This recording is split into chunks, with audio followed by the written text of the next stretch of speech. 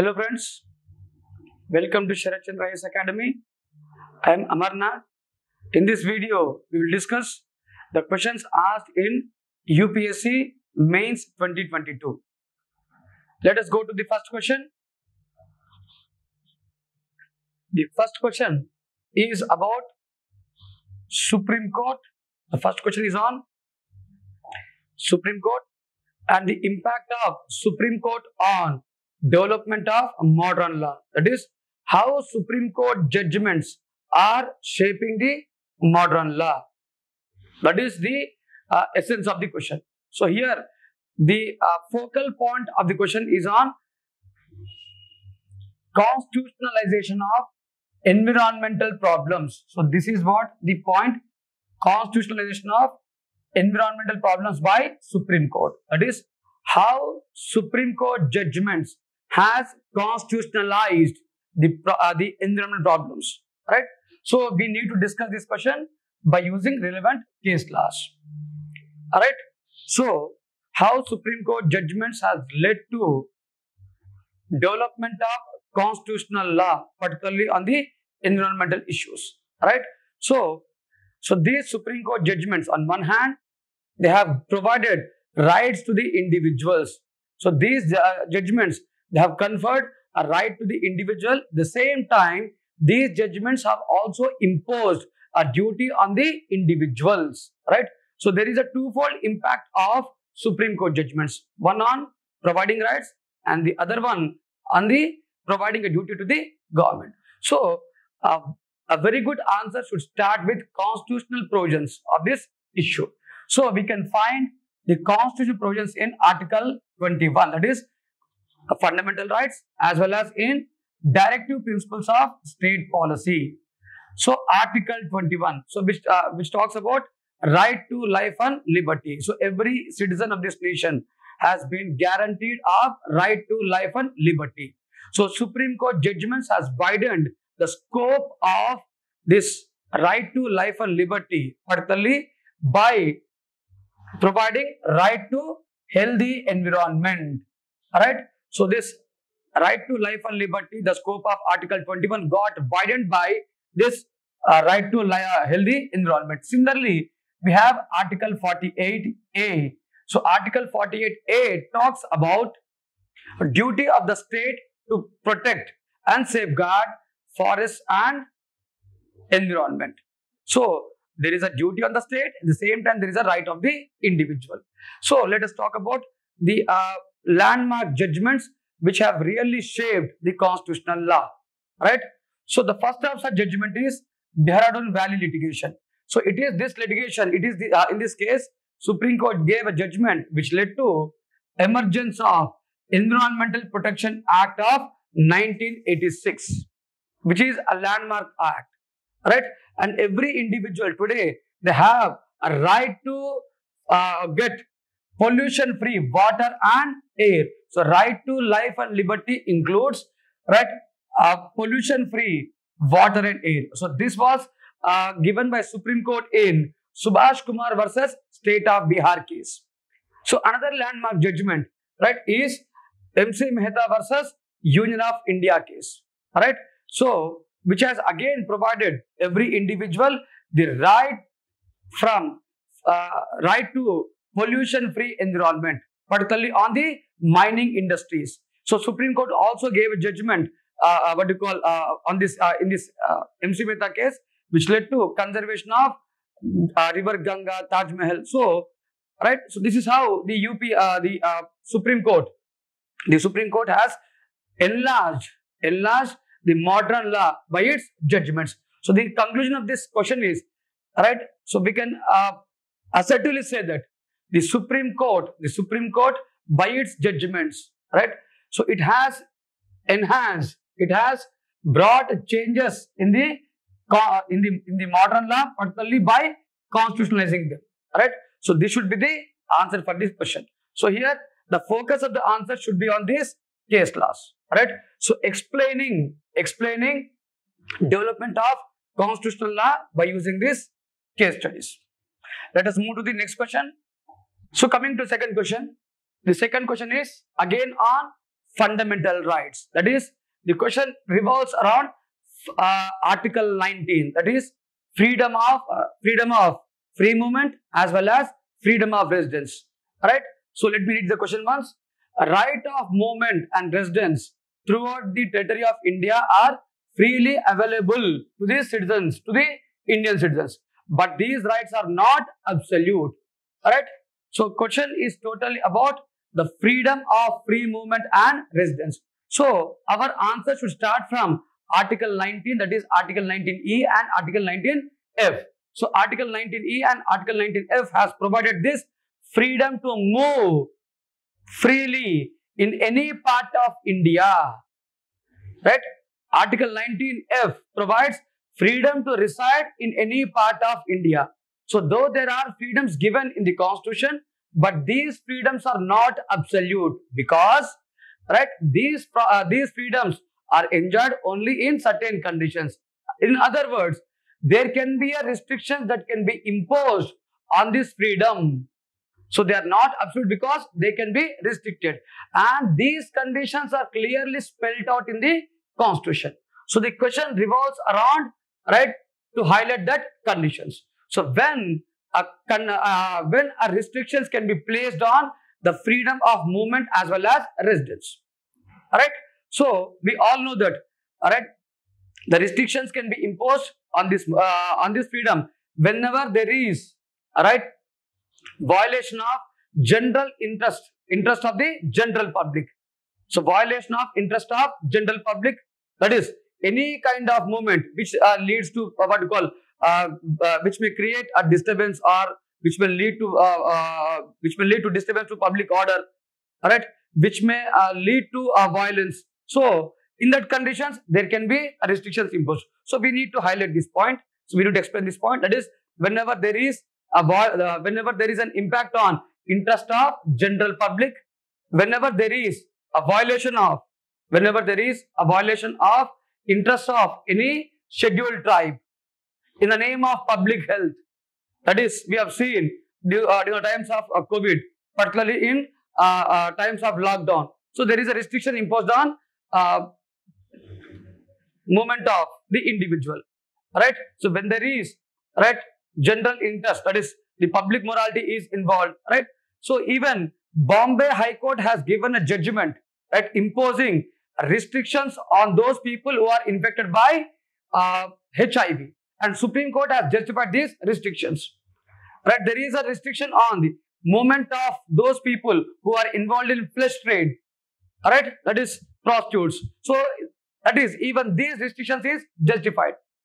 So that means, though every individual, in conclusion, we should say that though the Constitution provides rights and freedoms to the citizens, these rights and freedoms are not absolute. No nation provides absolute freedoms. Right? So there is a police power given to the state. These police powers are exercised by state whenever there is violation of these conditions. That means there is a rights on one hand, and there is what you call restrictions on these rights. So this is about the third question. Alright. So third question is all about using these restrictions. Right. So explaining the restrictions on Article 19. Let us move to the third question. The third question is on local bodies. The third question is on decentralization of power. The focal point of this is the impact of decentralization of power on governance. To what extent, in your opinion, has the decentralization of power in India changed the governance landscape at the grassroots? Alright. So it is an opinion based. To what extent? Alright, this decentralization has changed the governance landscape, particularly at the grassroots levels. Alright. So here we need to bring out the importance of decentralization. So here we can use the concept of good governance. That is, we can start the answer from the concept of good governance, because one of the elements of good governance is people participation. This people participation is possible. This people participation is possible only with, right, decentralization. So, without decentralization, it is not possible to have people participation. And the initiatives taken in India, right, in this regard, that is in promoting decentralization. So, right from 1953-54, that is from the constitution of Balwant Rai Mehta Committee, Ashok Mehta Committee, then, right, we have many committees, notably it is these committees, right, then L.M. Singhi Committee, and enactment of 73rd and 74th Amendment Acts, right, and this enforcement of 73rd and 74th Amendment Acts from 24th April 1993. So, it is this 73rd, 74th Amendment Acts which have totally changed the, what do you call, the governance system, right. So, we should start our answer from this point of the 73rd, 74th Amendment Act. So, in our first para, in our introductory para, we need to highlight, right, this importance of, significance of 73rd, 74th Amendment Acts, the main objective of this 73rd, 74th Amendment Acts, then different government initiatives, right, different government initiatives, right, in strengthening, what you call this local bodies, right.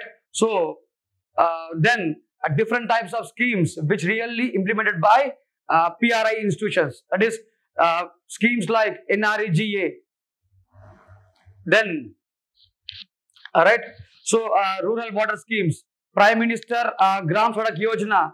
So, we can use these kind of examples to show that local bodies, decentralization of power is really essential for effective implementation of public policies, effective implementation of public programs, and ensure people participation in the governance. So, not only increasing efficiency and effectiveness in program implementation as well as to act as a rural development engines, but at the same time, it is this decentralization of power which also ensures responsiveness and transparency in the governance. So, we can also see that is we should also highlight the importance of this decentralization in promoting responsiveness and transparency. So, that means, right, so, this decentralization definitely is an initiative that really brought 360-degree change in the governance landscape, right. So we are accepting and we should accept it. We should accept the importance of this decentralization. But at the same time, we should also highlight some of the loopholes or the challenges in this working of decentralized governance. Say, for example, the power sharing between the elected representatives and the people, right. So, the kind of what you call a kind of shield between the political system and the people, right. So, we need to highlight even these kind of issues. Say, the governmental indifference, right, another problem, that is, so still in certain areas, still in certain pockets of the country, right, there is indifference by the government machinery. That means, though there is an institution of PRIs, so these PRIs are not implemented in their true spirits. That is, there is no effective participation of people, no conducting of elections regularly. There is no periodic elections being conducted. Bureaucratization of these democratic institutions, right. So, the conflicts between the local politicians and bureaucrats, particularly the grassroots, the political system working at the grassroots level, right. So, the domination shown by these grassroots level politicians on the bureaucrats, right. So, we need to highlight these kind of challenges, right. So, persistent force exercised by the local interest groups. So, we have different types of interest groups: region, religion, caste, business groups, right. So, there are different kind of interest groups which are exerting pressure on the local bodies, right. So, that means, on one hand, we are showing the importance of this decentralized governance, particularly in promoting the governance. At the same time, we also need to highlight these challenges, right? So, but ultimately, we should conclude this answer in a positive note. That is, we should also say, we should always accept that decentralized governance is an engine of good governance. It is the watchword of present day governance. So, right, we should end our answer in a positive note by highlighting the importance of decentralized institutions, or what this grassroots level institutions, right? So, this is about the third question. Let us now move towards fourth question.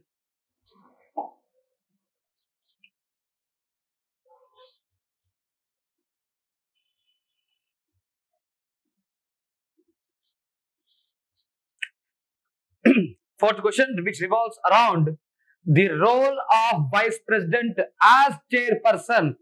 Alright, remember, the question is very specific. The question is about role of vice president, but it is with respect to Rajya Sabha.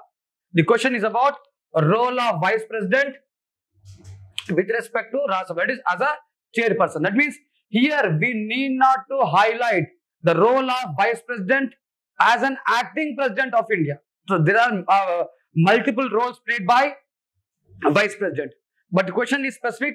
The question is about role of vice president in acting as chairperson of Rajya Sabha. That means our answer should restrict only to this element of chairperson.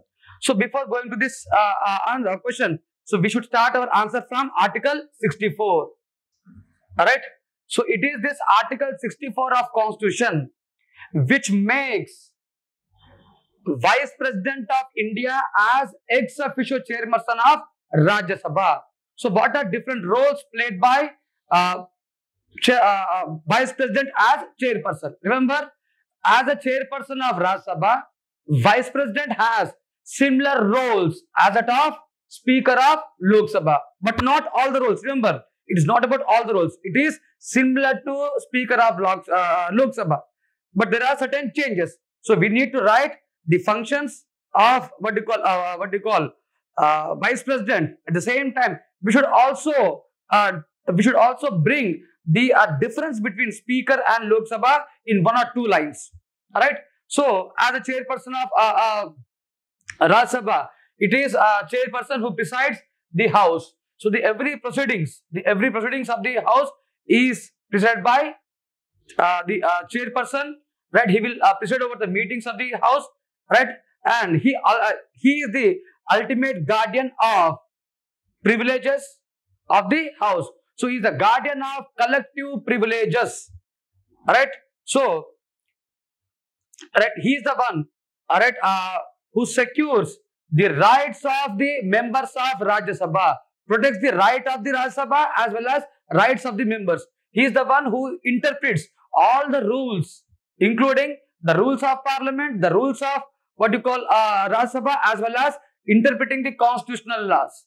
So, chairperson of Rajya Sabha is the sole interpreter. Alright, he is the one, as I said, he maintains the dignity of the House. Alright. So these are the some of the functions which are performed by chairperson of Rajya Sabha. So even we can also talk in the appointment of panel of members. It is the Rajya Sabha chairperson who will cast his vote in case of tie. That is same as Speaker of Lok Sabha. Even the Rajya Sabha chairperson has the casting vote. That is in case of tie of votes, it is Rajya Sabha chairperson who will cast his vote. Alright. So these are some of the functions which are performed by chairperson of Rajya Sabha. So our answer should be limited only to this level, only to these functions. Alright. So this is what about, and here one point I have missed to say, along with Article 64, also do quote the rules of Rajya Sabha as source of powers of chairperson. That means not only Article 64, but even the rules of Rajya Sabha provides the powers and authority for the chairperson of Rajya Sabha. So our answer should start from that point, and we should write these presiding functions, then acting as a guardian, maintaining the collective order, individual rights, interpretation of rules, chairperson of the Business Advisory Committee of Rajya Sabha, it is the chairperson of Rajya Sabha who will determine and design the business of the house. Alright. So it is he who will decide on the 0 hours within Rajya Sabha. So these are different functions performed by chairperson of Rajya Sabha. Right. So this is what about fourth question. Next, coming to the fifth question.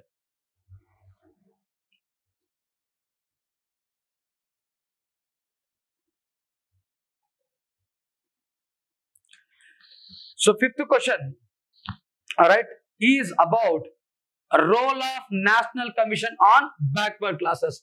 But the highlight of this question is, it is not just about the role of NCBC, National Commission for Backward Classes. The issue is, right, so what is a role change? A role change of this commission after getting constitutional status. Previously, UPSC has asked question on National Commission for Minorities just 2 years back. Now it is a question on National Commission for Backward Classes. Same question was asked. Constitutional status to National Committee for Minority Commission. This was a question asked in 2018 or 19. I'm not sure. It was in 2 years back. Now the question is on constitutional status to National Commission for Backward Classes. So how this role, constitutional status to this institution brought a role change. So we need to highlight this point. That is, we need to highlight the role change of National Commission for Backward Classes. So any answer. So the good answer starts from the 1992 judgment of Supreme Court in Indira Shane versus Union of India case. So it is in this case, Supreme Court brought out the need for constituting a separate institutional mechanism to safeguard the interest of, right, the backward classes. So we all know the importance of Indira Shane case. So it is in this case, Supreme Court gave reservations for OBCs up to a tune of 27%. Now, as a part of this, it even recommended, right, constitution of an institutional mechanism. Alright. So, alright, 123rd Constitutional Amendment Bill, right, which was passed as 102 Constitutional Amendment Act. So, it is this 102nd Constitutional Amendment Act that has given a constitutional status to the National Commission for Backward Classes. So, that is, before this 102nd Amendment Act, it was just a statutory body. So, after this Amendment Act, this commission has become, right, a constitutional body. So, as a statutory body, it has no power. It has a limited power. Simply, it has a limited power. So, before that, it was only concerned with, alright, it is only concerned with inclusion or exclusion of different caste groups into the list of OBCs. So, the role of NCBC was confined only to the inclusion and exclusion of, alright, OBC caste groups. That is modification of OBC list. That is the only role. Alright. So it will undertake research. It will study the socio-economic census. So based upon this research and study of this socio-economic census, earlier, that is before this 102nd Amendment Act, OBC was involved only in, right, updating the OBC list. But now it is different. So after this constitutional status to OBC, there is a change. That means it acquired all the powers of a civil court. It can order into inquiry, it can conduct inquiry, it can conduct investigation on all the cases of violation of rights of OBCs. Alright? So, it has a duty, it has a constitutional duty of safeguarding the constitutional rights given to the OBCs. Alright? So, it has all the powers of a civil court, right? Because of which it can summon any public servant. It can call for any kind of document, right? So, it can receive any kind of complaint, right? So, at the same time, it has an important role of, right, recommending the governments, right, in making policies, programs, as well as bringing a different statutory mechanisms for the protecting the interests, rights of OBCs. So, this is the role change. Mainly, right, conducting inquiry, investigation, enjoying the powers of a civil court, calling for any kind of public document, summoning a public servant, So these are the new powers that are given to National Commission for OBCs after this constitutional amendment. So before this amendment, actually these powers on OBCs was enjoyed by National Commission for Scheduled Caste. So before this amendment, these powers are enjoyed by National Commission for Scheduled Caste. But after this 102nd amendment, right, now these powers are enjoyed by National Commission for OBCs. Right? So it has a duty of providing annual reports to President. So this is the role change. Role change from statutory body to constitutional body of OBC. OBC. Alright. Coming to sixth question. The sixth question is on Gati Shakti Yojana. Alright. So Gati Shakti Yojana, alright, needs a meticulous coordination between the government and private sector to achieve the goal of connectivity. Alright. So here the question revolves around the basic challenge in the implementation of Gati Shakti Yojana. The basic challenge is, right, coordinating different stakeholders. Right. So here different stakeholders is, right, it is within the intergovernmental coordination. One is intergovernmental coordination, right? Not only this, coordination with the private sector, right? So this is the basic challenge in implementation of Gati Shakti Yojana. So our answer should highlight this, right, problem of bringing coordination, the challenges for bringing coordination. So our first part of the, that is our core part of the answer, should revolve around challenges in bringing coordination. Alright. So here we can start our answer as a part from the National Logistic Policy. Alright. So the recent budget initiative of National Infrastructure Pipeline. National Infrastructure Pipeline, because the government of India has given highest allocations to this National Infrastructure Pipeline. So to implement this, what we call infrastructure projects in India, right, we need coordination among different ministries, particularly. So if you take this, what we call Gati Shakti Yojana, it is a digital platform connecting almost all 16 ministries. So we are just talking about ministries. What about different departments? What about different autonomous agencies? Right? So ministries, departments, right, autonomous agencies involved within this, right, for having that meticulous planning and execution of infrastructure projects. So here this Gati Shakti program, right, is to ensure, right, what we call a meticulous planning and implementation of all the infrastructure projects, particularly in promoting the connectivity. Say for example, national highways, roadways, shipping department, right? So we have what we call different ministries, right? Different stakeholders in this, right? Now, right, through cross-sectoral, what we call prioritization, right? Through cross-sectoral interactions. So this is what about the basic introduction of the answer. But our answer should focus on challenges. So what is the basic challenge? Bureaucratic coordination, right? Bureaucratic coordination between public and private sector, right? Legal system, right?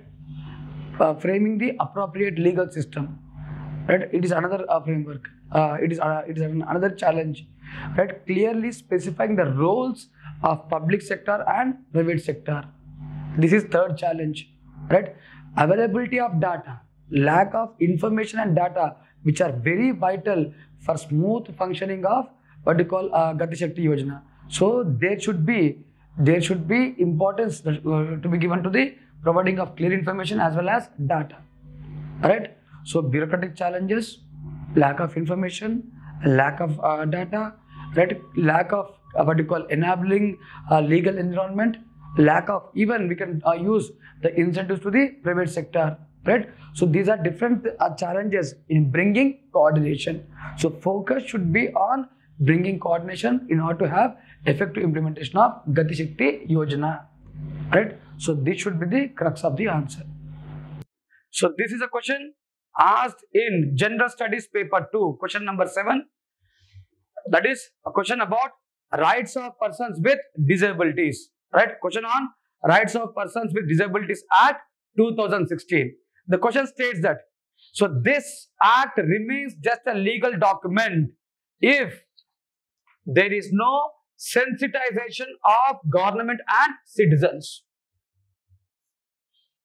Alright.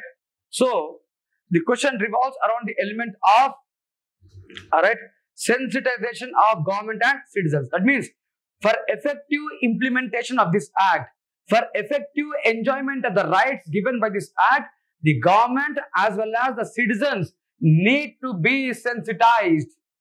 They need to be educated, particularly the people, the society need to be educated about the problems, the challenges faced by the disabled. Right? That is by differently abled.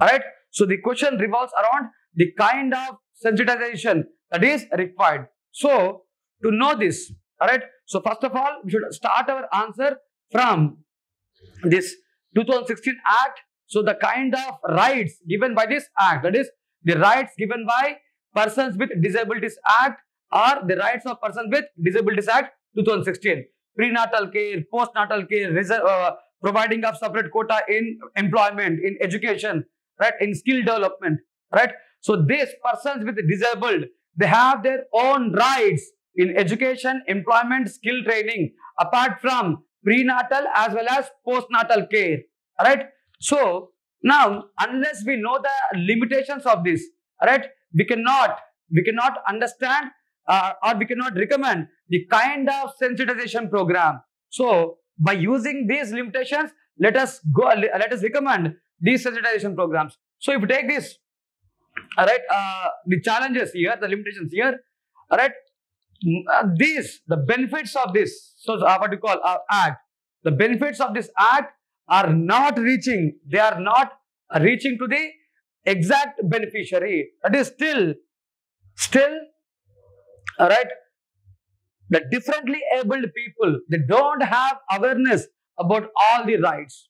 So it is a duty of the society to increase awareness, to learn about this act, to know about this act and educate the people who are with different abilities.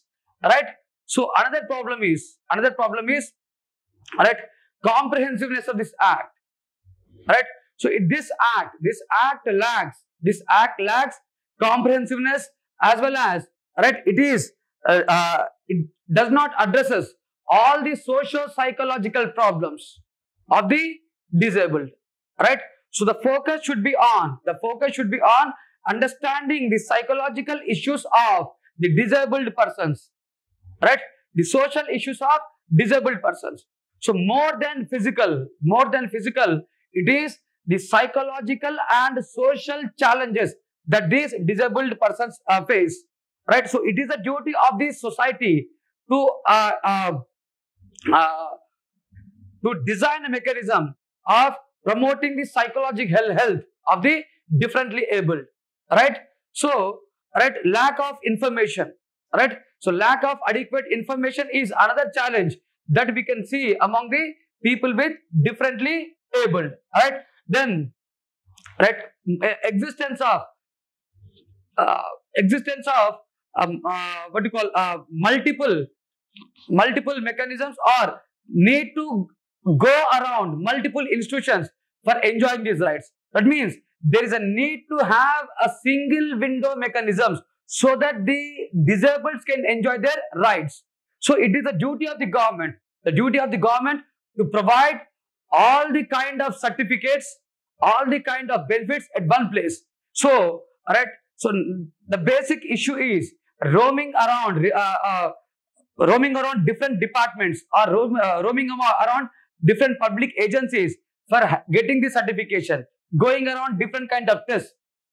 Alright. So there is a challenge in getting the certification.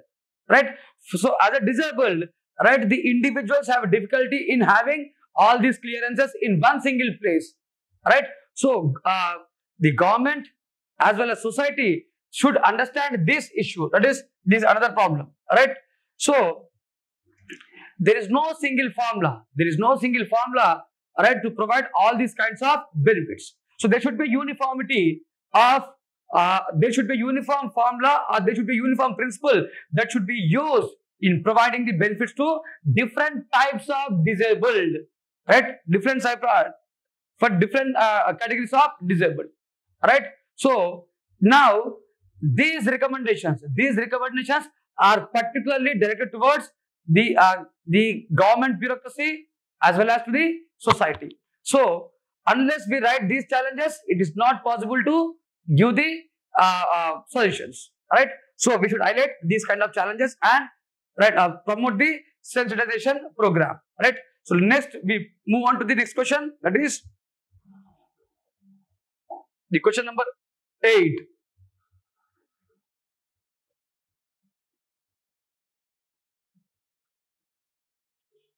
Right, question number 8. So which is about direct benefit transfer. So this question number 8 revolves around DBT, which got introduced in 2013. From January 1st, 2013, this program got started, right? So it is seen as a major reform initiative in governance, right? Particularly in the field of application of ICT. So if you take the questions asked in UPSC, last time question was asked on public service delivery, right? Role of pressure groups in public service delivery, right? Now there was a question asked on role of ICT in digital literacy, right? So now in this year, question was on role of ICT in public service delivery. So there is no much difference. That means UPSC is constantly asking this area of application of ICT. So DBT is, right, one of the application of ICT, right, using of ICT in public service delivery. So which is which is an initiative to promote effective, efficient public service delivery, right? Not only effective and efficient, but also time-bound delivery of public services, right?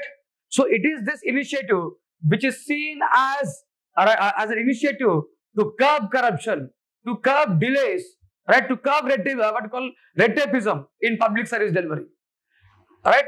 So it is seen as a re-engineering work within the public service delivery, right? So definitely, right, it is an important initiative. So there are even we need to highlight the programs which are really implemented, right, by union government or different state governments, right, involving DBT. Say for example, PM Kisan. So PM Kisan is one such example, right? MNRG is one such example. Pahal scheme is another example, right? So, right, we have these then we have Prime Minister's Awas Yojana, housing for all, where benefit is directly transferred. So that means DBT has become a watchword in the governance system. DBT is an innovative scheme, right, in ensuring effective governance, right? So we need to highlight even these programs, right, landmark programs of the government. But right, so for every program, for every scheme, even there are its own challenges. So every scheme has its own challenges. So let us talk about some of the limitations of this, what we call this DBT, center state coordination.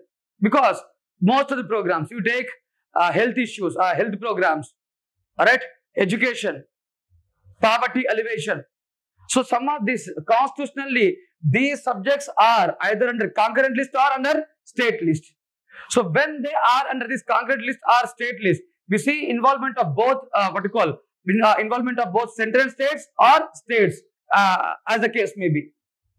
Now it will be difficult. Now it is in this case, right, direct benefit transfer will be difficult, right? So both state and center, right, are fighting against each other. So unless there is a coordination, so coordination itself is the biggest limitation in DBT, right? So banking system. So for effective working of DBT, we require banking system at the grassroots level, right? So according to RBI's report, so there is a loopholes. There are still fundamental loopholes in the physical infrastructure required. That is, there are still loopholes in the presence of banking system at the grassroots level.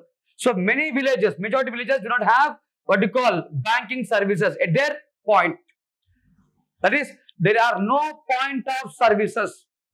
Lack of banking services. Second one, right? The kind of broadband network. All right. So broadband connectivity, another issue. All right. So this is what you call. These are some of the issues which are faced in implementation of DBT. Poor connectivity, infrastructure gaps. Right. So lack of automation in the schemes. All right. So these are the major limitations within implementation of DBT. Once if these limitations, so it is not that hard, it is not that difficult to overcome these limitations. So these limitations, if overcome, definitely, right, DBT, right, will be a revolutionary scheme in India, right? So we should start our answer with the introduction of the program, some of the examples, then bringing the limitations and having a pragmatic conclusion. So we take this 9th question. The 9th question is about India's relations with Sri Lanka. It is about the Indo-Sri Lanka relations. Alright. So if we take this Indo-Sri Lanka relations, alright, there are two important parts of this question. Right. So let me see the question. India is an age-old friend of Sri Lanka. Discuss India's role in the recent crisis in Sri Lanka in light of the preceding statement. Alright. So as a friend of Sri Lanka, what is India's role? Remember, it is very clear. India's role in the recent crisis in Sri Lanka. What is India's role in the recent crisis in Sri Lanka? Right, in the preceding statement, that is, as an age-old friend, what is expected from India? So what kind of role is expected from India? So that should be the question. So this is asked for 15 marks. So we can divide this question into two parts. Alright, one for 5 marks and the other one for 10 marks. So that is, we need to describe the age-old friendship between India and Sri Lanka. So describe this, right, for 5 marks, and main part of the question, that is India's role, right, in the Sri Lankan crisis. So that is what India has done till now and what is expected in the future. Two elements. Alright. So answer this for 10 marks. That means majority part of the answer should be on India's role, but we should also touch, right, this age-old friendship. So we can discuss this first part of the answer from the times of Mauryans. That is the kind of India-Sri Lanka relations that were maintained from the times of Mauryans. Ashoka's time, the spread of Buddhism, sending of Indian ambassadors to what you call Sri Lanka to spread Buddhism as a part of what you call policy on Dhamma. Right. So next, Dhamma Mahamatras, appointment of Dhamma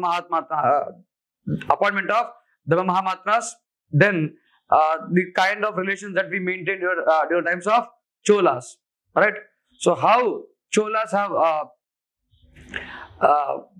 maintained relations with Sri Lanka. Right. Then after independence, right, in the importance of Sri Lanka to India's foreign policy as a part of Gujarat's doctrine, as a part of neighborhood first policy. Right. So all these are different elements. So we should touch out. Right. Apart from this, so this is the first part of the answer. So next part of the answer, that is India's role in the Sri Lankan crisis. So first of all, what India has done till now, alright, and what is expected in the future. So why Sri Lanka is important for India? So what kind of role that India should play, alright.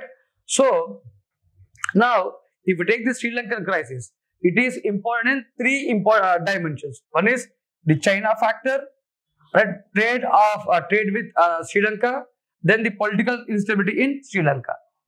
So the China factor in India-Sri Lanka relations, the Sri Lankan trade in India-Sri Lanka relations, that is the trade relations, right, as well as the political instability and its impact on India-Sri Lanka. So we need to talk about these elements, right, so the crisis and its consequences, right. Then what India has done. So why Sri Lanka is important. So in terms of trade, so this is the importance. In terms of security, what is the role of Sri Lanka? In terms of security, why Sri Lanka is important for India, right? So we have Indian foreign policy. One of the major objectives of Indian foreign policy is to maintain, protect, right, territorial integrity, sovereignty and security of the nation. So how Sri Lanka is important for India's territorial integrity and sovereignty and security, right? So we have seen the issues of LTTE, then the civil war in Sri Lanka, the impact of civil war on India-Sri Lanka relations, all right, and the contemporary challenges, all right. So we should talk about these, all right, this importance. We will also talk about the importance of Sri Lanka in terms of trade, the political importance of Sri Lanka, the security importance of Sri Lanka, the trade importance of Sri Lanka, all right. So in 3 different points, it's over, all right. Now, what India has done, all right, the kind of support given to Sri Lanka, right? Say for example, as a part of the neighborhood first scheme, all right, so which the present government is following, right, which is the top priority of the government of India and India's foreign policy, the kind of help that India has given to Sri Lanka, right? So have given what you call the financial aid given to Sri Lanka till now, all right, the line of credit given to Sri Lanka on different items like kerosene, urea, medicines, food, all right. So we need to highlight these what you call support given by India and what is expected in the future, all right. So particularly in maintaining political stability, right, as well as in promoting trade with Sri Lanka, all right. So if you can highlight these points, all right, the answer is more than enough, all right. So this is the answer for the question asked in question number 11. So question number 11 is all about the India-Sri Lanka relations and the present scenario, all right. All right. So if you divide this question, right, if you understand the question and if you can divide accordingly, then writing an answer is very easy, all right. So this should be the important part of answer writing. Let us move towards the next question. Alright, so if you take this next question, the next question is on BIMSTEC, question number 10 in the question paper.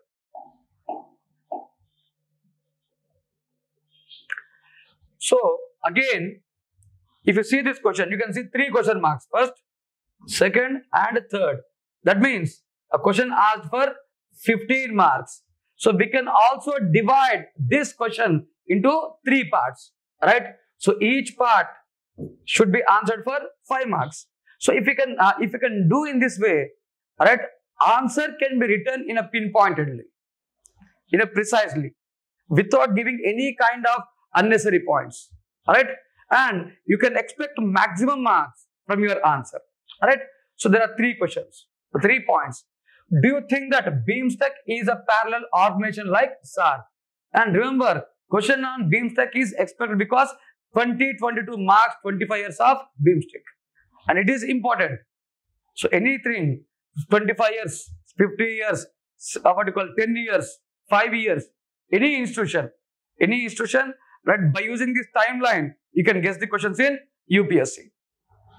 Alright. So do you think that BIMSTEC is a parallel organization like SARC? First point. What are the similarities and dissimilarities between SARC and what you call BIMSTEC? How far Indian foreign policy objectives are realized by forming this new organization? Coming to the first part. Alright. So whether BIMSTEC should be seen as a parallel organization like SARC. Alright.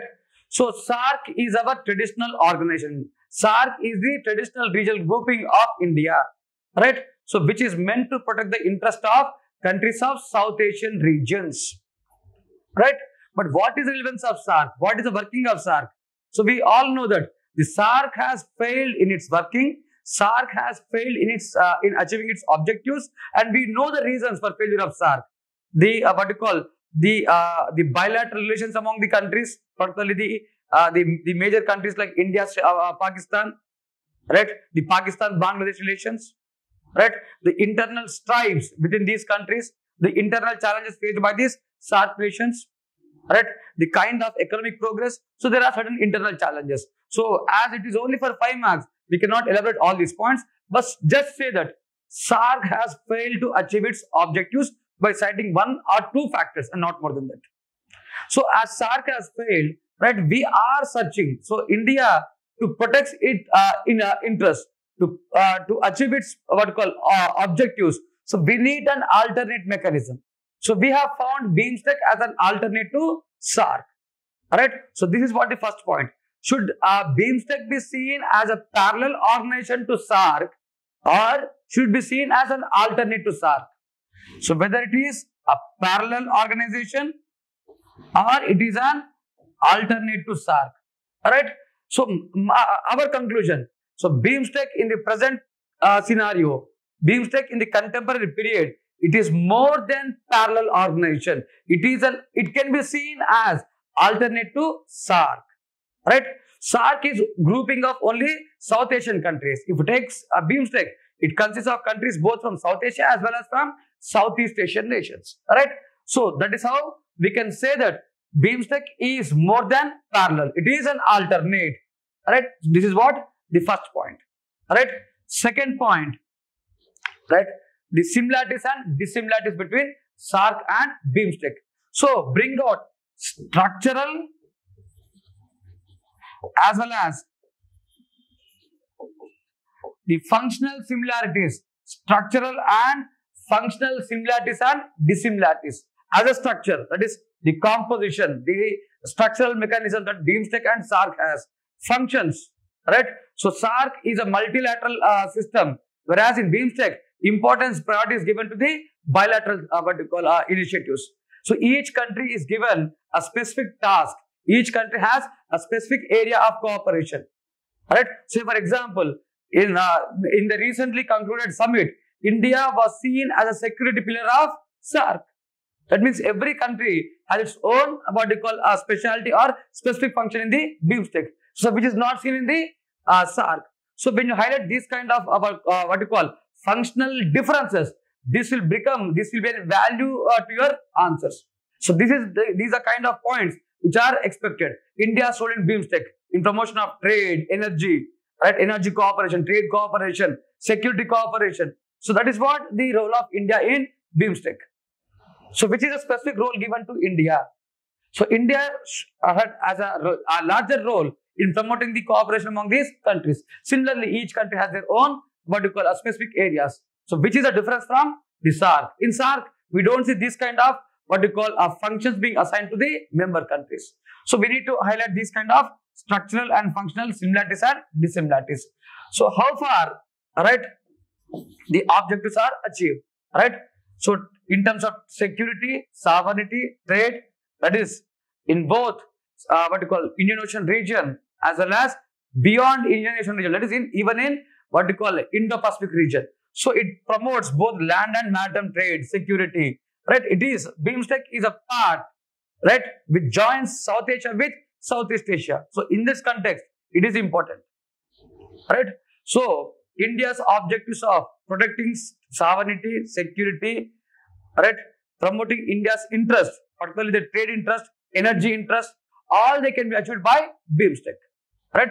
So answer is definitely we can achieve the policy objectives as given by Indian foreign policy. So this is how you can answer this question. Alright. So when you can easily divide this answer, again you can pinpointly, precisely you can make the answer. Alright. So this is the 10th question. Alright. Then coming to the 11th question asked in UPSC mains. Alright. If you take this 11th question, 11th question which is on disqualification of MPs and MLAs, members of parliament as well as members of state legislature. Right? Again, if you see this question, there are nearly 2 to 3 lines. Right? So obviously it is a 3 to 4 line question here. Now that means definitely if you look at least there will be 2 or 3 components in this question. So let us identify different components of question. Then we will divide our answer. So division of answer, framing of answer depends upon the way in which the question is articulated. The question itself gives us the idea and the flow of answer. So let me read the question once. Discuss the procedures to decide the disputes arising out of election of members of the parliament or state legislature under the Representation of People's Act 1951. What are the grounds on which the election of any retired candidate may be declared as void? The third part is, what remedy is available to the aggrieved party against the decision? Refer to the case laws. Right? So, now, this is the first part of the question. This is the second part of the question. And this is the third part of the question. Again, we have three parts in this question. So now if you can divide this answer into three parts, our answer is over. So we need to address three issues. First issue is procedures to decide the disputes. Procedure to decide the electoral disputes of MPs and MLAs, first part. Second part, on what grounds the election can be declared as void. Third part, what are remedies available, right, if there is unconstitutional judgments. Right? Answer is over. And we need to explain this by using relevant case laws. So first of all, procedure for deciding the disputes. Procedure for deciding the electoral disputes. Originally in our constitution, we have Article 324. So Article 324 before 19th Amendment Act and after 19th Amendment Act. Before before 19th Amendment Act. Right? So according to Representation to People's Act. According to Representation to People's Act, alright, the election commission can decide its own mechanism. Article 324 clearly gives this independence to the election commission, this power to the election commission. So, by using the power under Article 324 and according to Representation to People's Act of 1951, right, both parliament and state legislatures are given the power to constitute their own electoral tribunals for deciding any case of any dispute on elections. That means originally before 19th Amendment Act 1966, right? So there were electoral tribunals constituted by both parliament and state legislature to decide the electoral tribunals. But 19th Amendment Act 1966, it has abolished this line, it has deleted this line from Article 324. That means, right, it is this 19th Amendment Act has abolished electoral tribunals. So now we don't have any such tribunals. So all the electoral disputes, they are decided by High Courts and Supreme Courts. Right? So they are given to, right, in case of MLAs it is High Courts, in case of MP it is Supreme Court. Right? So they are given this, the judiciary is given jurisdiction over electoral disputes. So this is what the procedure to decide the disputes are arising out of it. The first part is over. What kind of procedure is established? Right? So we have Supreme Court, High Court, and before this we have electoral tribunals. Right? And even we can also use Chandra Kumar case. Right? Where, right, it is in this case Supreme Court held that every decision of tribunal can be appealed in High Courts, then to Supreme Courts. Right? So that is how we can use this Chandra Kumar case here. Right? Next, on what grounds, right, the election of the candidate can be declared as void? So we have three grounds. One is, we can call it as two grounds. One is violation of constitution. Second one is violation of laws of parliament.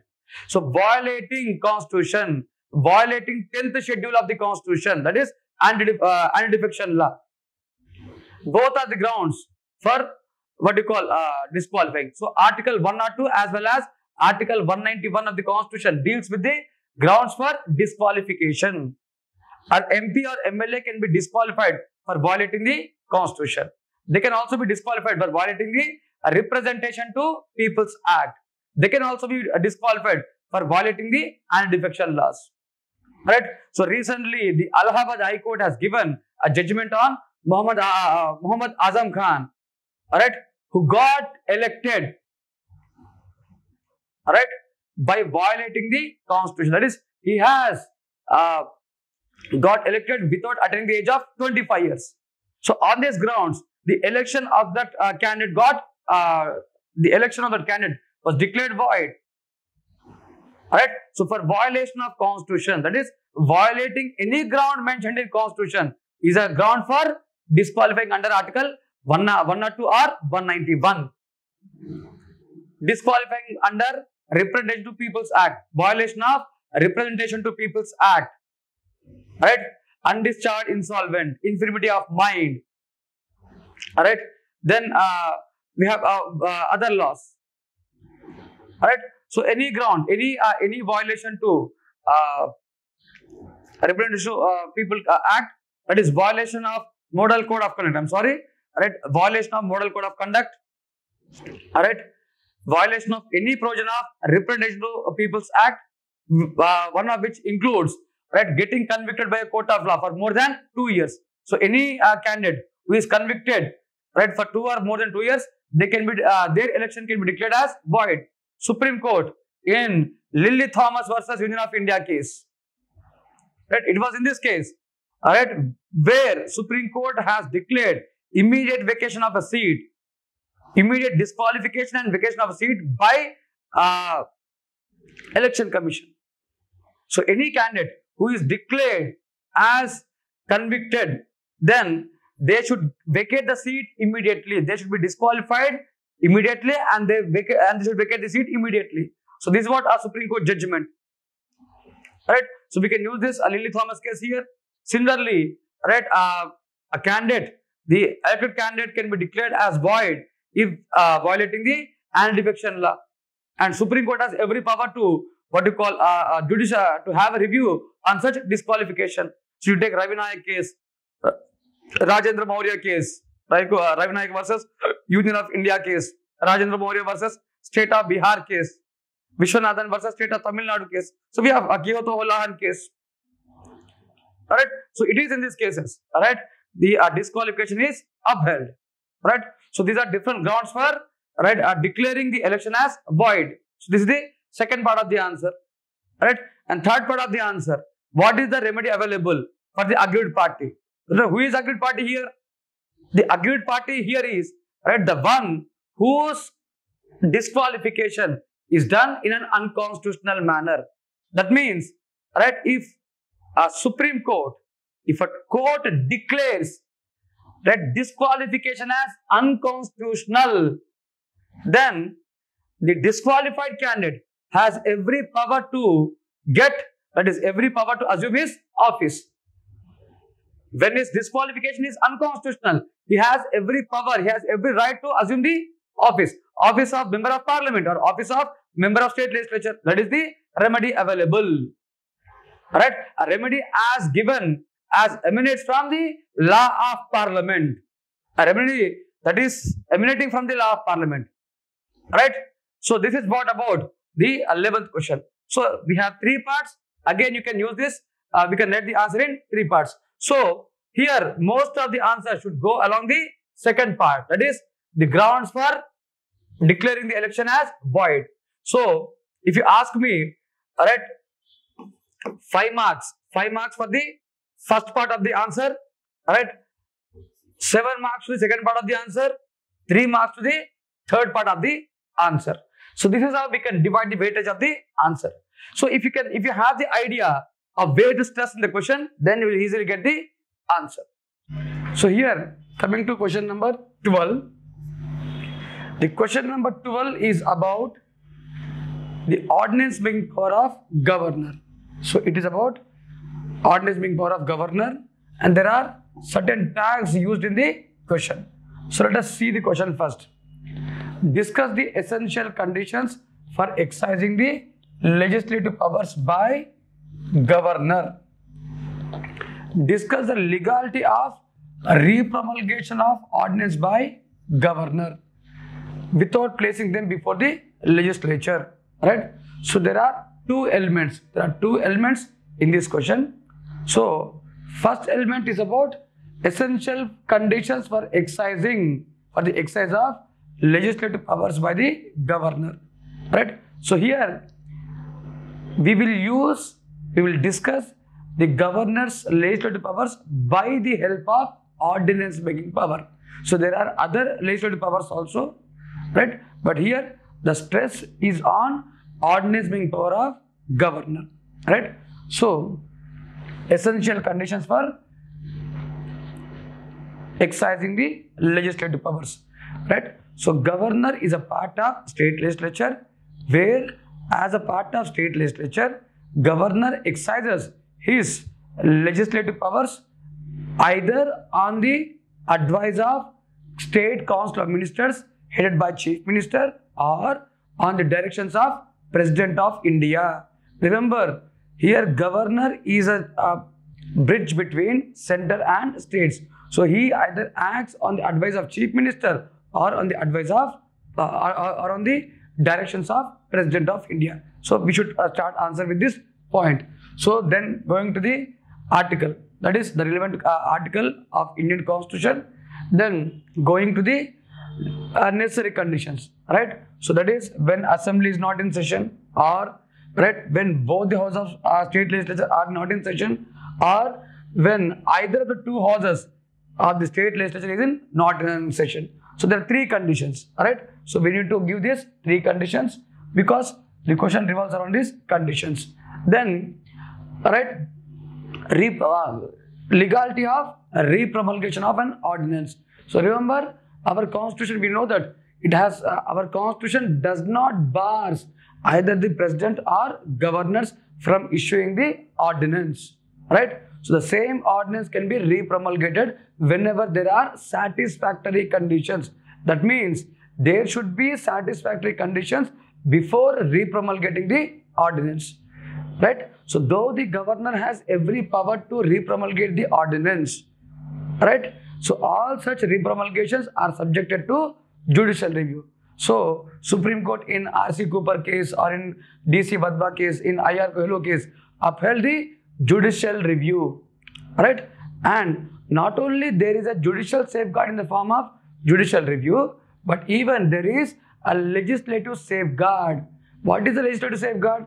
Whenever an ordinance is issued by governor, that ordinance need to be placed in the floor of the house within the period of 6 weeks, right? So not only the ordinance, but even the conditions requiring for issue the ordinance. So we have a legislative safeguard, right? So there is a clear procedure mentioned in the constitution for placing the ordinance within the legislature. So if it is violated, then it amounts to violation of constitution, right? So there cannot be, constitutionally speaking, there cannot be repromulgation without placing the ordinance within the floor of the house. If it is done so, then the legality of the ordinance can be questioned in a court of law, as said by Supreme Court in R.C. Cooper case. So in R.C. Cooper case, Supreme Court directly held that, right, the conditions requiring for the repromulgation of ordinance can be reviewed by Supreme Court, right? So this is what about the second part. That means discuss the legality of repromulgation of ordinance without placing them before the legislature. So if it is not placed before legislature, then there is no legality for such ordinance as said by Supreme Court. So this should be our answer, right? So very simple answer. If it is, right, if you can clearly divide this question, right? Let us move to the next question.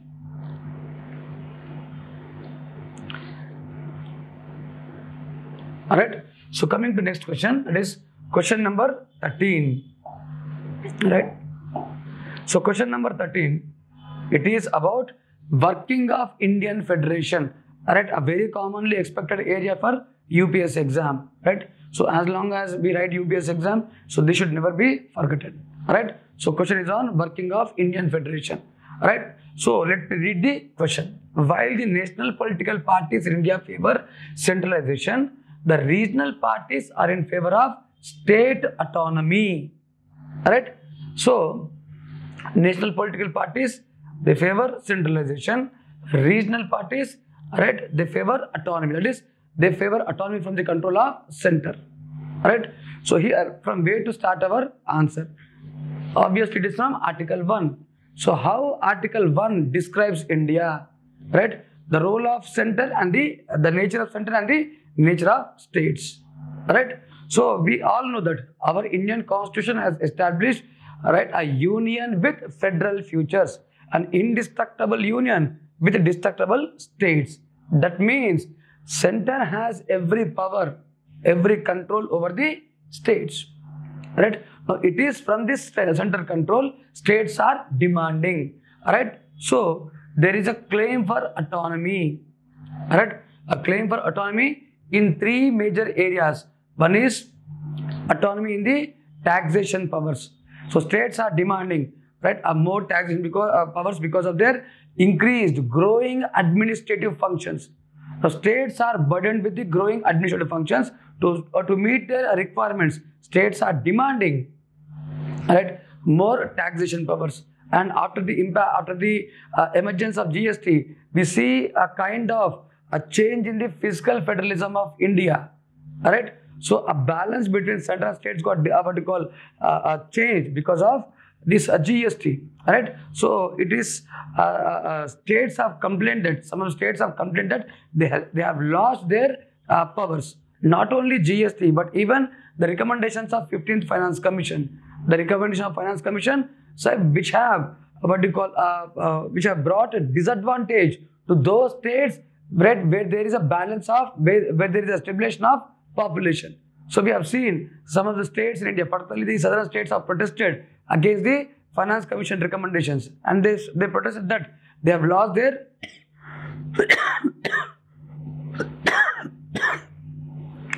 I'm sorry.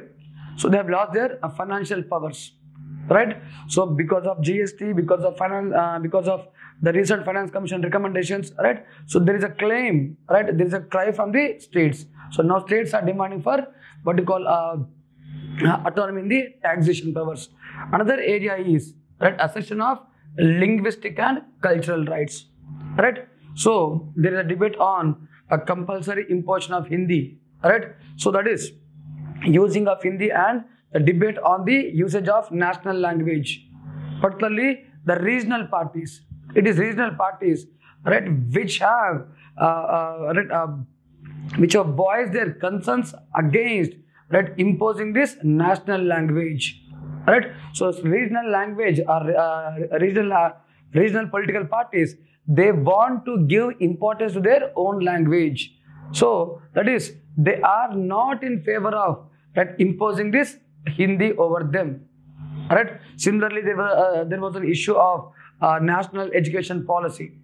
Right? So Hindi as a subject, right, in the being imposed through national education policy. So regional political parties have protested against this element. So definitely we can see that we can imagine that this question is framed, right, based upon that backdrop, right, based upon the backdrop of states protest against the particularly using of Hindi and Hindi in national education policy, right? And the cultural rights, right? Power of parliament to make laws, right? And that such laws are imposed in every state, right, except those states which are protected under Article 371, right? So there is we have Article 371. There is where special provisions are made for these states. Alright, so that is imposition of a common culture. Right? Again, it is protested by regional parties. Say for example, the issue of Jallikattu. Alright, so there was a decision taken to ban Jallikattu, which is being protested. Right? So now these are the issues, right, from which the states want the autonomy. Right? So now in this backdrop, so what is the survivability of Indian Federation? So we need to comment on survivability of Indian Federation, and we need to talk about the different constitutional mechanisms that were given to protect Indian Federation. Right? So this is what is expected in the answer. Right? So we have seen how states are being what we call how states' independence and autonomy is being compromised by using Article 356, the role of governor, right, in using of Article 356, as well as the role of governor in appointment of the government as well as removal of government. Right? So all this we can use to show that states are losing their autonomy, and right, at the same time we can also use what you call the recommendations given by the first ARC, Pochi committee, or you take what you call the SR Bommai case, Supreme Court guidelines, Supreme Court judgment in SR Bommai case in using of Article 356 or right on the working of governor, right? And even we can also use right the first Center State Relations Committee, right? That is Sarkari Committee recommendations. So you can use any of these so that right to explain right the case for maintaining the autonomy of the states, at the same time having the what you call balance between center and states, right? So that should be our answer for this question. So coming to the next question. The next question is on right that is question number 14. Critically examine the procedures through which the presidents of India and France are elected, right? So we have the topic of comparative constitutions in paper 2, right? And recently we have seen both India and the France went for elections. That is, there was the election of president in France. The election of president of France was held in the month of February. That is just after the Ukraine war, and we have seen the election of president of India. So obviously we should expect this area of election of president of India at least, if not election of president of France. So we should expect a question definitely on the president election, because previously UPSC has asked this area, right? So it is there is no surprise in asking this question, right? So let us talk about this question. The question is simple: critically examine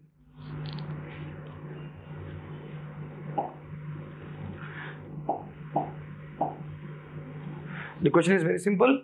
Critically examine the procedures, right? So we need to examine the procedures. So what do you mean by critical examination here? We need, right? What is the critical examination here? Simply it is about how a comparison between the election of President of India as well as election of President of France, right? So as we all know, we are well aware about the election of President of India, that is the manner of election. So right from Article 54, 55, 56, right? We should, if possible, try to mention all the articles, or go for the manner of election of President of India, the conditions for electing the President of India, and here the stress should be on the manner of election, right? So try to give information about the qualifications required, right? But most focus should be on manner of election. So that is the President of India being elected indirectly by people of India through the electoral college. So the composition of electoral college, the majority required to elect the President of India. That is, here in India we require a majority of 50% plus one vote, 50% plus one vote of all the total valid polls. Alright, so that is what the procedure for what you call electing the president. The single transferable vote, alright, the proportional representation, the single transferable vote. So we need to mention all these elements in the answer. So here the first part of the answer should be about providing the basic facts of electing the President of India. Alright, so which is very simple to answer. Second part, we need to also provide what you call election of what you call President of France, and then we should compare. Say for example, so there are two things, that is right before 1962 and after 1962, because it was in 1962 the French Constitution was amended, bringing changes in the mode of election of president, right? So before 1962, the election of President of France was almost all similar to India. It is similar to India. That is, the President of France was also elected in an indirect manner, right, by an electoral college consisting of members of parliament, that is the members of national, that is the national representatives. So in India it is MPs, there it is what you call national representatives, the members of local bodies, right? That is, in India we not only have MPs but also we see participation of MLAs, right? Representatives in the overseas territories, that is in the French administered areas, right? So there is it is the commonness lies in indirect election, the commonness lies in having electoral college, and there is some commonality in the composition of electoral college. So this is the commonness between the election of President of India as well as France. Right? But difference came out after 1962. After 1962, the French president is elected, right, directly. That is, he is elected by the people of France directly on the principle of universal adult franchise. Right? So it is universal suffrage which is used, and absolute majority. Out of all the candidates, the one who secures absolute majority, they are regarded as what we call the winning candidate. If there is no absolute majority for any candidate, then there will be a second poll. That is, in case in first poll, if there is no absolute majority achieved, then in the second poll, right, the top two candidates in the total number of contesting candidates, they will go for second poll. That is, it is called as second ballot. Second ballot will be held among the top two candidates. Right? Then, right, there will be election. So the one who secures the maximum number of votes in the second ballot, they will be declared as a winning candidate. So in India, it is once for all. In India, the procedure is, if there is no majority required, that is, if a candidate fails to get the majority, we see what we call votes being shared between what we call the different candidates. The votes of the first preference votes of the least candidate, they have been shared. Then the second preference votes. So that is how we keep on sharing the votes. And out of that is, after each and every round, the one who first secures 50% plus one vote, 50% plus one vote, they are declared as the winning candidate. The one who secures this majority first, they are declared as winning candidate. But in France, it is not the case. Alright, if there is no majority, then there should be a second poll. That is, there should be a second ballot. The second ballot will be held between the top two candidates. And it is in the second ballot, the French president is decided. Right? So this is what about the election of French president and the similarities and differences between the Indian president as well as French president election. Similarity was there before 1962, but in after 1962, we see a change. Right? So this should be the answer. Right? So I feel it difficult because particularly for non-public administration students, so this is a difficult part. Right? But not only public administration, but even the candidates from law optional or the candidates of political science, they can answer this question because we have a topic of comparative law, comparative politics, comparative public administration.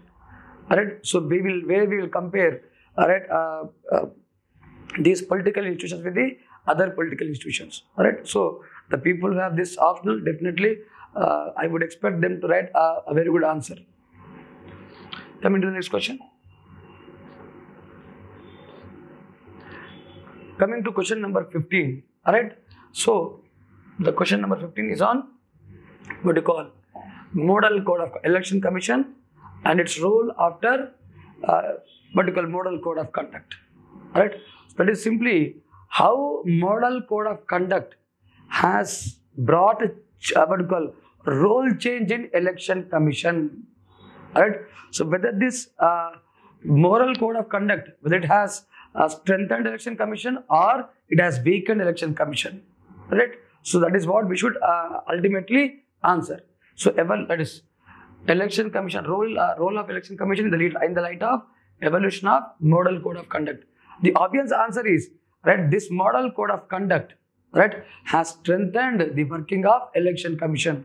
Today, Election Commission is in a position to really act as a watchdog of a democracy. Remember, if you take this Election Commission, the role of Election Commission is to act as a watchdog of democracy. So that means it can act as a watchdog of democracy by only conducting free and fair election. So this free and fair election is possible only when there is a code of conduct.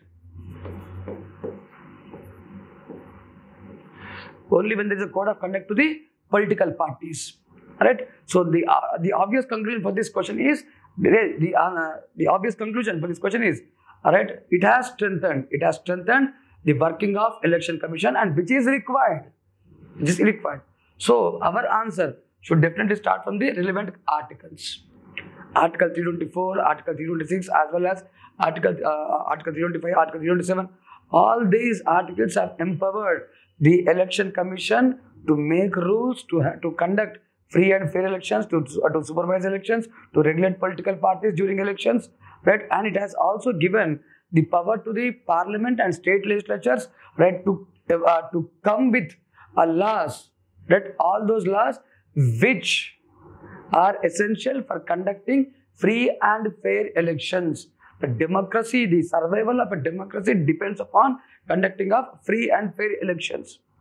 So our constitution has clearly empowered not only the election commission but also the parliament and the concerned state legislature to come with the necessary laws. So our answer should start from this point.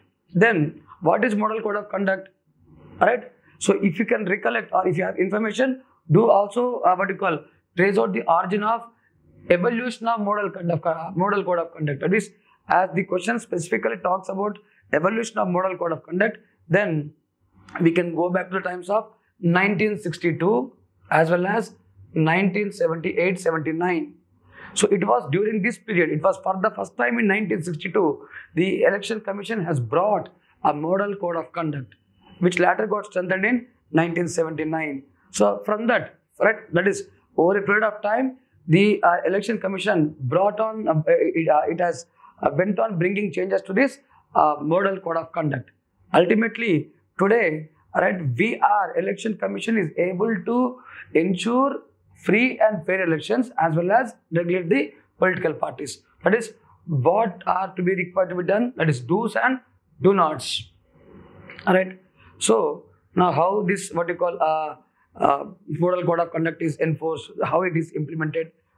Mention few lines about this working of implementation of model code of conduct, and if possible, do also write some of the provisions of model code of conduct. Right, whatever you remember. Right. So in 1 or 2, 3 points. Right, not more than that. All right. So see a modern application. So whenever we write an answer, we should also bring some kind of current affairs into the part, as well as it is an answer dealing with the polity, asked or not, but still it is our duty to mention that at least one relevant case study. All right. So it is only then, right, we can bring the answer, we can have a full-fledged answer. So providing the constitutional provisions, right, giving the current examples, giving the relevant case laws. If you can provide these 3 informations, basic information, think that you'll get a maximum amount of marks. Right. So we have doctrine of basic structure of constitution, where one of the element of doctrine of basic structure of constitution is to conduct free and fair elections. Alright, so we can use this case, that is Rajiv Gandhi versus Indira Gandhi case. Alright, so if you can provide this case study, I think it is more than enough, a well-established case study. Right. So the ultimate conclusion is this model code of conduct has strengthened the working of election commission. Right. Not only strengthened the working of election commission, but also conclude that it has strengthened the democratic system of India. Question number 16. Right. So the question number 16 is about inflation and poverty. Right. So if you take this question, so let me read the question once. Besides welfare schemes, India needs deft management of inflation and employment to serve the poor and underprivileged sections of the society. Alright, discuss. Alright, so now as it is a question about poverty, so normally we should start our answer about the basic facts about poverty. That is the incidence of poverty. That is the amount of poverty in India. So if you can provide the basic statistics, then your answer looks good. Right? So provide some statistics. Right? The average poverty in India, the urban poverty, the rural poverty. Right? So then go to the question. Right? So now inflation. The question is about the effect of inflation on poverty. Not only inflation, there are 2 things, right? Inflation and unemployment.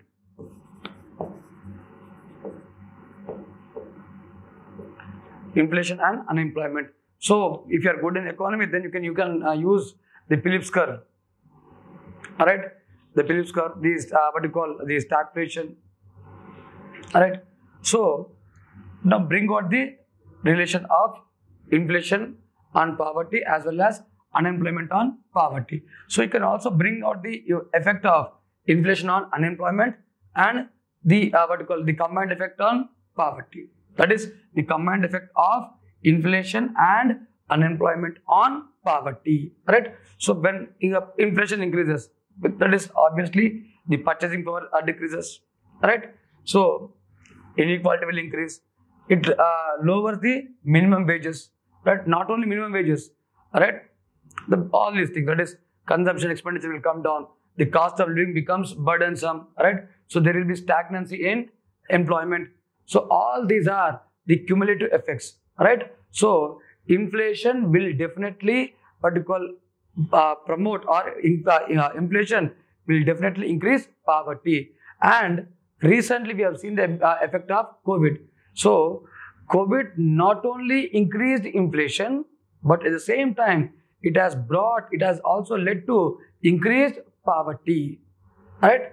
So we should first talk about the effect of inflation. So inflation as a causing factor for poverty. So we need to bring different dimensions of what called inflation. It is only then we can say why management of inflation and unemployment is important. Right? So that is what the crux of the answer. Right? So you can write an answer if you can really establish the relation between inflation, unemployment, and poverty. Right? So, right, this is about the 16th question.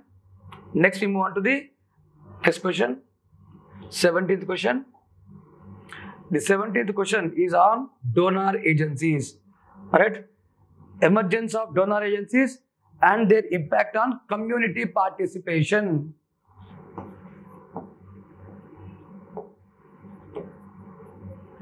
Donor agencies and community participation.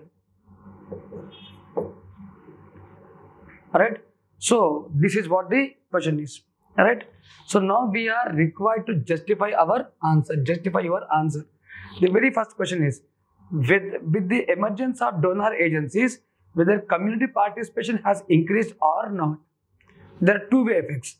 In some of the cases, we have seen donor agencies have promoted community participation.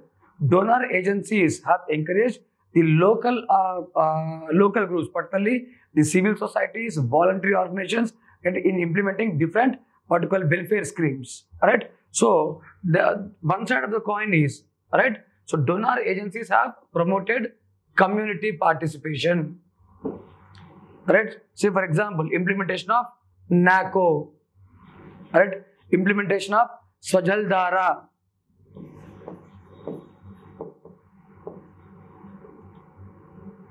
implementation of rural water schemes, RWS. So all these are, so if we take NACO, NACO is funded by Bill Gates Foundation. Right? So if we take this Swajaldhara and RWS, they are funded by UNICEF. Right? So we have what you call Operation Blackboard. Alright. So Operation Blackboard, very popular program. Alright. So which is funded by this UN agency. Alright. So it is this UN. It is United Nations Development Program, right, which has funded this Operation Blackboard. That means, right, all these are the programs which are successfully implemented because of people participation, because of community participation. Right? So we are able to control AIDS. We are able to provide water, drinking water at the rural areas because of local participation, because of participation of community agencies, because of participation of village panchayats. And these are the programs which are sponsored and funded by international donor agencies. Alright, and even we have the local donor agencies which are involved in empowerment programs, providing of infrastructure at the grassroots level. Ajim Premji Foundation, Bicon Foundation. Right? So you can use these kind of examples to justify that donor agencies are, right, the one who actually encourage, right, people participation in the form of civil societies or community-based organizations or the what you call CBOs or voluntary organizations. But at the same time, there is other side of the coin, right? So there are donor agencies which work for cross purpose. That is those agencies, right, which had, right, what you call, asserted their self-interest. Those had a partisan objectives. Those donor agencies which have used themselves, right, which have used what you call NGOs or civil societies for diversion of funds, right? So there are donor agencies manipulating VOs and NGOs. So the other side of the coin is donor agencies worked for their self-interest, right? Donor agencies have used NGOs or civil societies for diverting the funds, right? For to avoid taxes, right? So this is the other side of the coin. But we have in India, right, we have a legal mechanism where these kind of tendencies are regulated. So even also talk about the regulatory mechanism. Regulatory mechanism that is evolved in India, particularly the FCRA, the Foreign Contribution Regulation Act.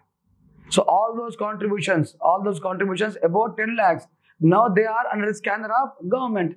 So without the permission of government, there cannot be any kind of contribution. There cannot be any kind of funding. So this is how the government of India has evolved a legal mechanism to control these donor agencies which are working against the spirit of community participation, right? So our answer should be a two-sided. That is how these donor agencies have promoted community participation and how they have misused the community participation or how they have misused the people organizations, right? So this is what about the 17th question. Moving to the next question, that is 18th question. So the question is on Right to Education Act. The question is on Right of Children to Free and Compulsory Education Act 2009 remains inadequate, right, in promoting the incentive-based system, right, for children's education without generating awareness about the importance of schooling. All right. So Right to Information Act. I'm sorry. Right to Education Act 2009. All right. The purpose of this Right to Education Act of 2009 is to promote free and compulsory education for all the children below the age of 14 years. This is one thing.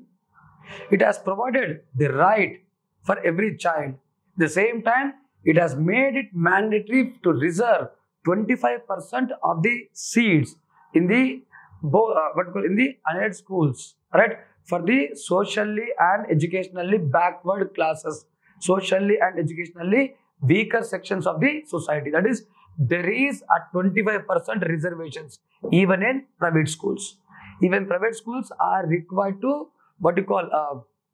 reserve this. The question says is that this act has failed to create an incentive-based system to promote schooling. That is, there is no incentive either to the child or to parents or to schooling. So when we're talking about incentives, so incentive to whom? Incentive to the child, incentive to the parents, incentive to the schools, right? So, so this is what the area is. So this Right to Education Act has failed to provide any incentive-based system for the children, right? Children's education, right?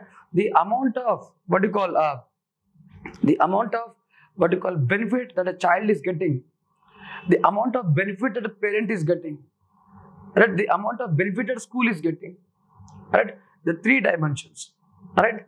So now with this, right, Right to Education Act, it has been made mandatory.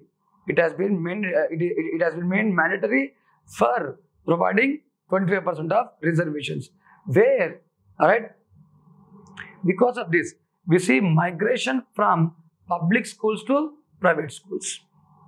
Because of these provisions, right, there is a migration of students. There is a migration of pupils from public schools to what you call private schools. One point. Now, one of the element of Right to Education Act is to reduce the teacher to pupil ratio. That is, there should be a parity between the teacher and the number of school, what you call a pupil, reducing this gap, right? Reducing the ratio. That means what? The state is required to establish more number of schools in the same locality, right? So that is what the point is. Alright, that is, now when children are moving from public school to private schools, what is the point? How government will be encouraged to create more number of schools in the same locality? So it will become a burdensome for the government. It is normally when there is no children, then right, there is no point in creating the schools. There is no point in in providing the infrastructure. It is simply seen as a waste of expenditure. When children are not coming, then there is no point in establishing the schools. The school buildings remain idle. The infrastructure remains idle. This is what we call. This is what the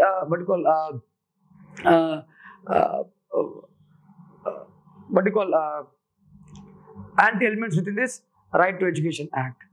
On one hand, we are saying that right there should be a reservation in private schools.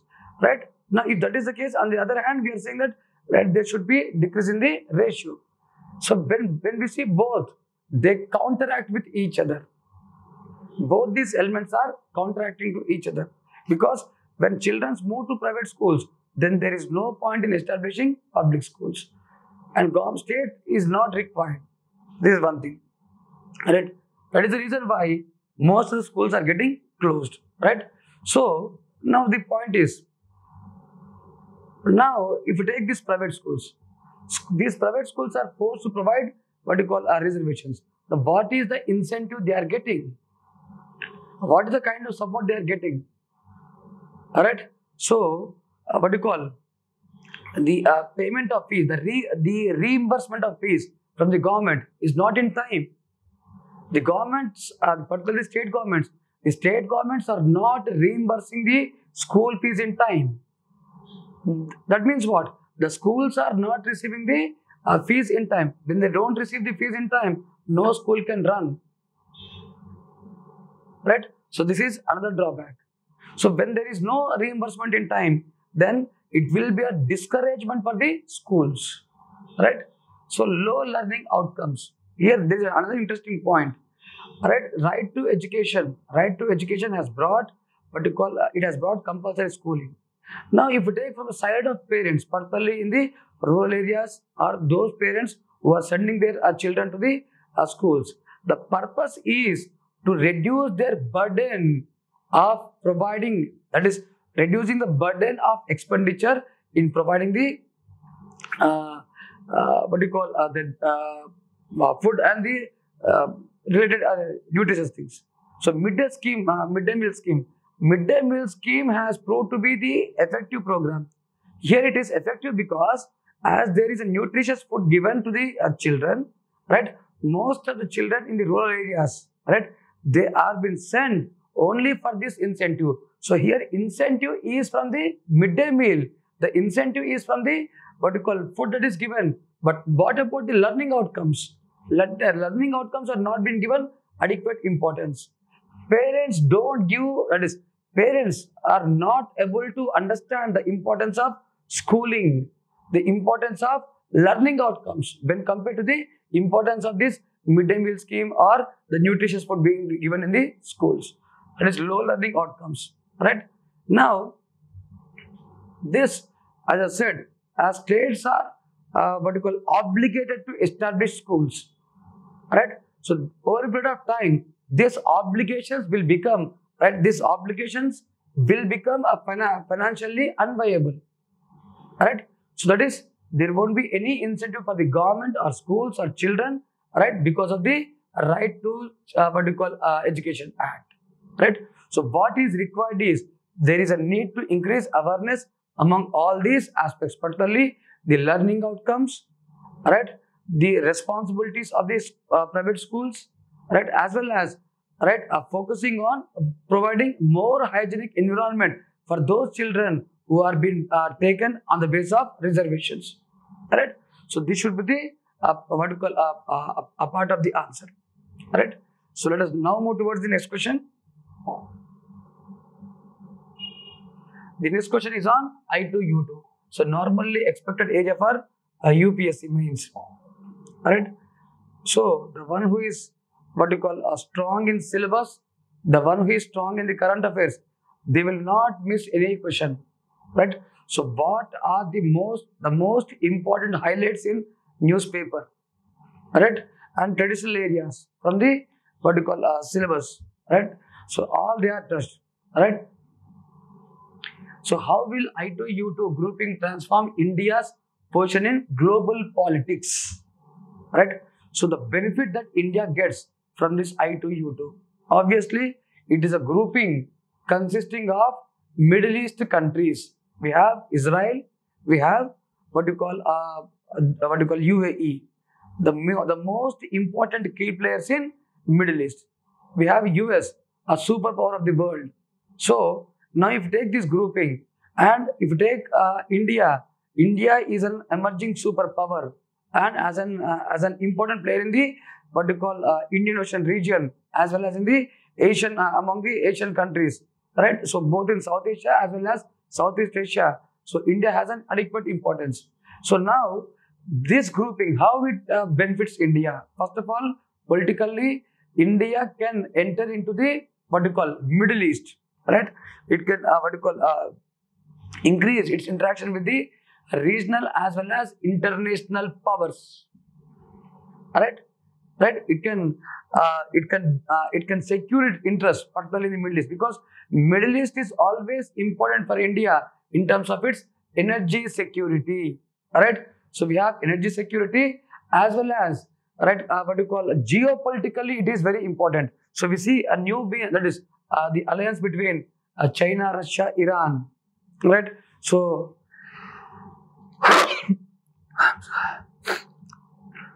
the US,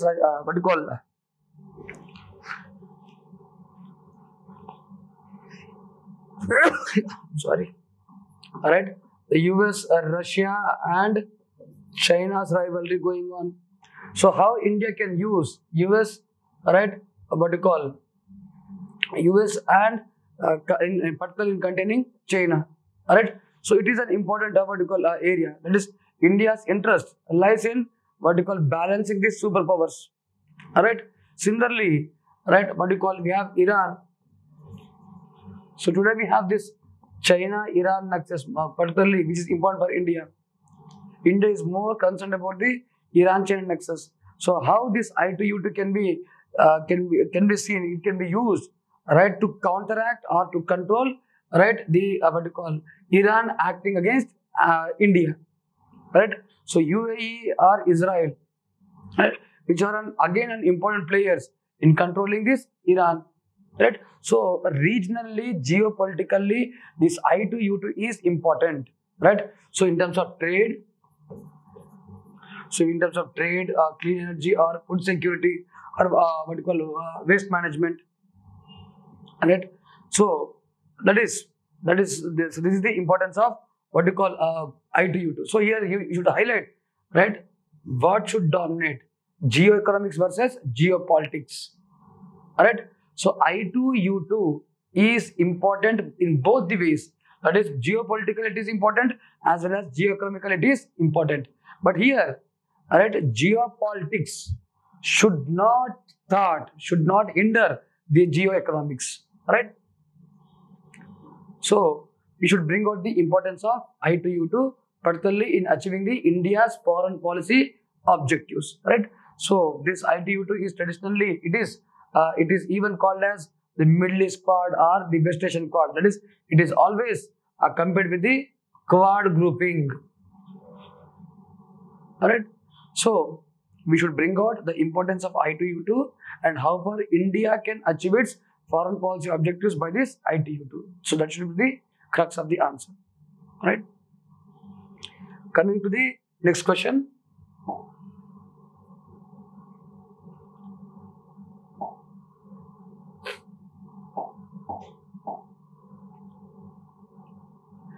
Next question is on what you call India's changing policy towards climate change, right, in various international fora, right, in the context of geopolitics. Describe briefly about India's changing policy. So how India's policy on climate change has changed over a period of time, and what is the significance of this change in policy geopolitically, right? So in the international fora. So we have adopted a national action plan on climate change, right? So we need to highlight the importance of this national action plan of climate change, where so we are moving from fossil fuels to what we call renewable energy. So 2022 marks, right, the last year of achieving the goals of National Solar Mission. Right, we have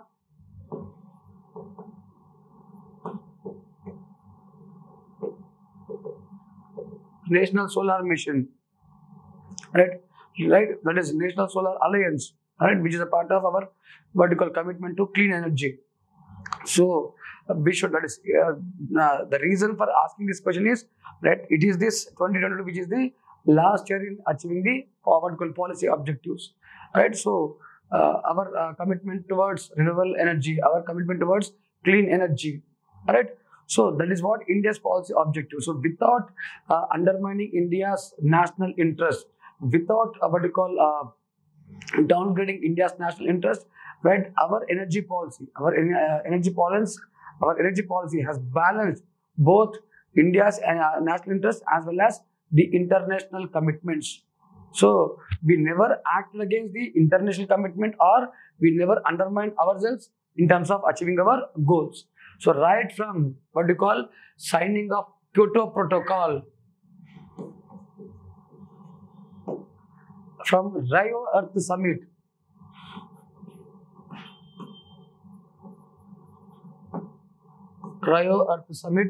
so that is from Rio Earth Summit till date. So we have Conference of Parties, that is from how India's policy on climate change got changed from Conference of Parties 1 to Conference of Parties 27. So today we are seeing the 27th what we call Conference of Parties. So over a period of time, how India's energy policy got transformed. So this is how, right, from 2005 to 2010, what is the policy of India? From 2011 to 2015, what is the policy of India? Right, that is from 1988 to 2005, what is the policy of India? Right, so right from the Brundtland Commission's report, that is the Riot Summit, right from Riot Summit till date, how India's policy got changed. So we need to highlight this change in the policy, because our crux of the question is on India's changing policy towards climate change. All right. So the recently signed Paris Accord. So how Paris Accord is important for India, and what are the measures taken by Government of India towards implementing the Paris Accord. All right. So we should highlight these points.